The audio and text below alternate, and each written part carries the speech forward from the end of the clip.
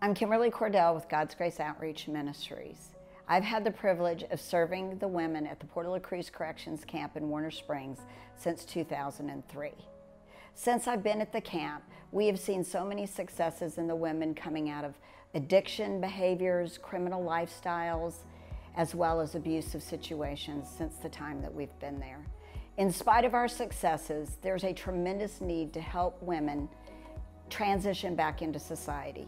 And what we have found over the years is many of the women return back to the same situations that led them to incarceration in the first place. The desperate need for transitional housing has birthed our vision of Born Anew homes. Please help us make this possible by donating and supporting God's Grace in this endeavor.